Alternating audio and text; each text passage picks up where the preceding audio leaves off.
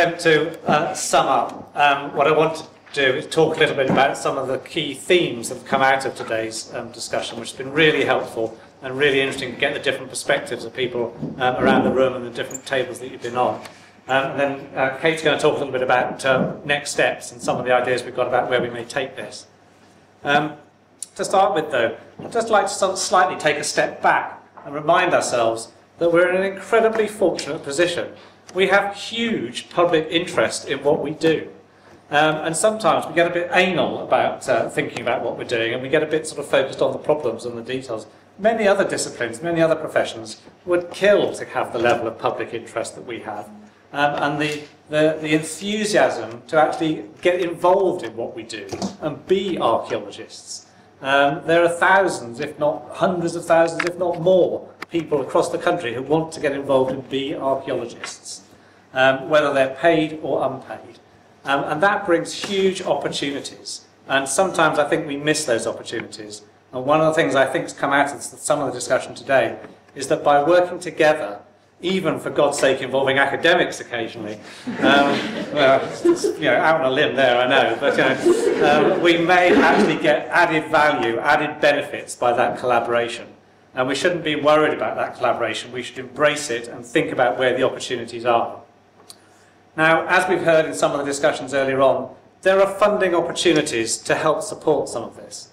There are the obvious channels, which sometimes lead us into temptation and difficulties, and the HLF has come up a number of times, and I think it's unfortunate that sometimes when we talk about community archaeology, it almost becomes synonymous with HLF-funded projects, which are finite, and that leads us to all sorts of concerns about sustainability.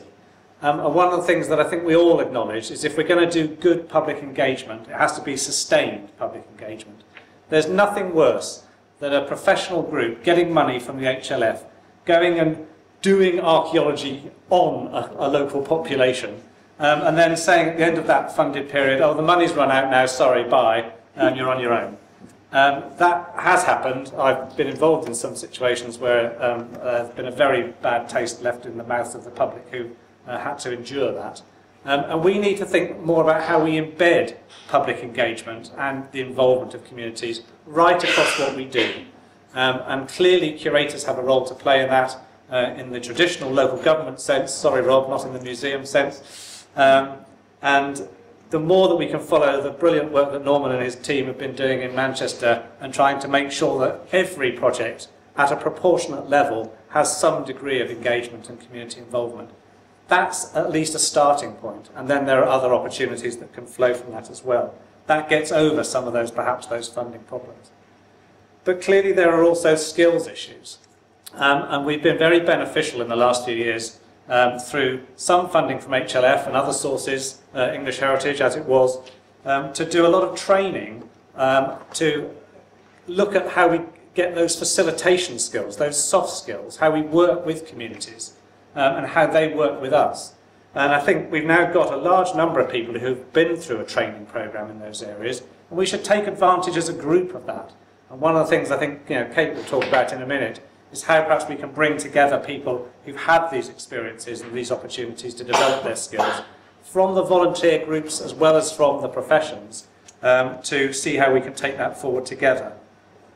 But one of the barriers, I think, often in these conversations is the language that we use and the way that we define things. And sometimes I think that gets in the way. And we need to perhaps think hard about the language that we're using when we start talking about professionals or amateurs or volunteers or paid or unpaid. What do we mean by those terms? And sometimes, particularly in the context of CIfA, the use of the word professional has a particular meaning, which perhaps is not the meaning that other people take it from it, and it can lead, and I've had a number of conversations with people over the last few months thinking that this drive towards professionalism is actually a move to rule out unpaid archaeology, and absolutely not. That's one of the reasons why we're having this conference jointly, CBA and CIfA, to show that we're working very much together to see how everybody can be involved in high quality archaeology. And we all know that there's poor quality archaeology in every sector of archaeology. We're not pointing the finger at community archaeology groups here. We're trying to see how we can work together And when it comes to things like training and skills development, there's a lot of that that can again be done together, paid, unpaid, whatever terms you want to use, working together to mutual benefit and ultimately to public benefit, which is where a lot of the archaeology is derived from. I think we need to think a little bit more about the scale at which we do some of this partnership working though. And it's interesting that, particularly in the last session, that the opportunity or the potential for the CBA regional groups was mentioned. Obviously we have CBA regional groups in England, then there are national groups, and we work very closely with Archaeology Scotland in Scotland. And I love the fact that people in these sort of situations say, well, I think the CBA group should deal with it. Who are the CBA groups? They're all of you. You're the CBA groups, you're members of CBA, I hope. If not, there are membership leaflets on all of your tables. And these are partnership opportunities. The whole point of CBA regional groups, to some extent mirroring the CBA at a UK level, is it brings all the sectors of archaeology, all the segments of archaeology together. There are places at a more regional scale, which is sometimes a more appropriate scale to work, where these collaborations can be taken forward. And I think there are opportunities to take them forward, but all of you need to get involved in that too. Collaboration and partnership is clearly the mood of the time, as it were. I was grateful to Dan for mentioning Heritage 2020, which I've been very heavily involved in trying to push forward in England. There are real opportunities through those sort of frameworks, and we have strategic statements in Wales and Scotland, and that enables collaboration in other sorts of ways perhaps. There are real opportunities, but we have to seize those opportunities and we have to take them forward. You know, there are going to be tough times ahead with more public sector cuts to come, there's no denying that, but there are still huge opportunities. Kate is now going to tell us what all those opportunities are and how we're going to take advantage of them in the next 3 years, in about 2 minutes. Oh no, sorry. I think probably the main thing that I've taken from today's discussions really is the need for a vehicle to take things forward, to move things forward.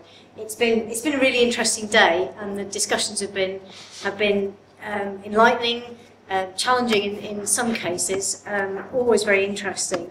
But I think we need to make sure that there's more than just an interesting day of discussion. There's something that moves forward from this. Looking at my notes, there's a lot of scope for bringing together some of the practice examples that we've heard about today and others that people have been talking about and that we're aware of. I don't think we're very good at sharing best practice. We're even worse at sharing mistakes and examples of where things went wrong.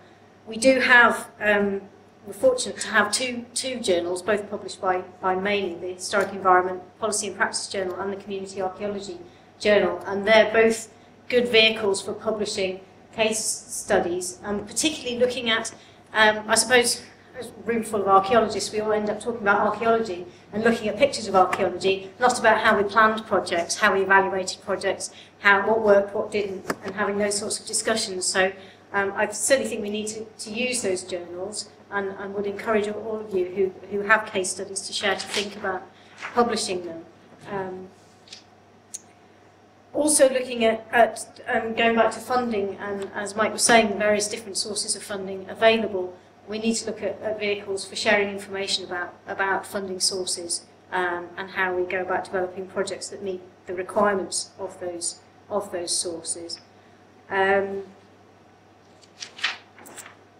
We talked a little bit about regionality and about how we need to be very aware of one-size-fits-all solutions and come up with guidance and policy that's applicable across all the various, not just across the regions of England and the countries of the UK, but across the various different circumstances that we all work in.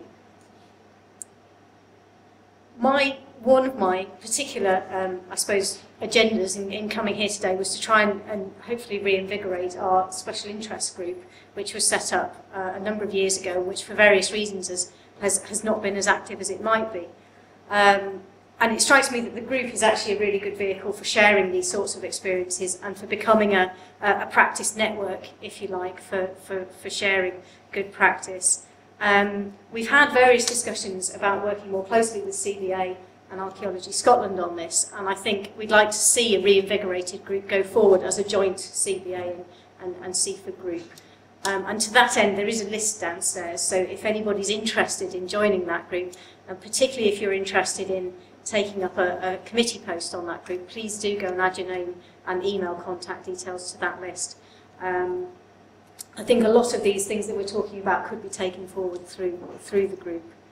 And we particularly need, great as it is to meet on these one-off occasions, we particularly need some vehicle for keeping this conversation going throughout the year, and to keep it on the forefront of CIfA's agenda. Obviously it's very much part of the CBA agenda, but to keep that issue live, as it were. I think it would be also useful, and something that we can try and take forward in discussion with Algeo, is to look at public benefit and the extent to which local authority curators are able to write in requirements for public benefit and community involvement into their projects. I don't know if that feedback exists already, but it would be nice to get a feeling for how many local authority curators out there are writing public benefit elements into their briefs, and if they're not, what they feel the barriers are and what we can do to try and break those down. We've seen the wording in the NPPF and in the Good Practice Guide for England, and how we can start to break down those barriers. The other opportunity that it seems to me is to look at good practice that will, I've no doubt, be developed through the major infrastructure projects and HS2. There's a huge opportunity there for community archaeology and public archaeology to be built in as standard. I think the challenge for us then as a discipline is how that cascades down from being a one-off exemplar project to becoming part of the standard practice that we already take, and particularly for smaller scale projects within the development process. So I think we need to be thinking now about what we need to be doing to do that. I think if we wait another couple of years down the line, we've missed an opportunity. We need to know what it is we want out of that at this stage. And then I think finally, looking at the current CIfA policy, I think there's a huge opportunity to revamp that and to have a collective conversation with CBA and Archaeology Scotland about what we can do to make that more of a useful document and a more thoughtful document in the light of changing practice. So I think that gives me a bit of a shopping list of things to keep me busy over the next few months. In terms of today's discussions, I don't know what your timescale is, Doug, for being able to make these available. Doug's very kindly filmed the sessions for us today for very limited recompense. So I'm not going to put too much pressure on him in terms of timescale to make them available. We will get all this material out onto the CIfA website in due course. There's a lot of notes that I've been collecting from tables. If anybody has notes that they'd like to make available from the session, either email or just leave them on your tables, that would be really useful. And we'll try and draw all this together, and maybe we'll get it into one of those journals as well as onto the website in due course. So I think that's probably all that I wanted to say, other than to thank you all for coming, to thank our speakers and discussion facilitators, and the support that we've had from CBA and from Archaeology Scotland, and particularly from the York Archaeological Trust in providing us with not just the venue actually, but the organisational support from Anna Stewart, which has been absolutely brilliant, and we couldn't have done it without her.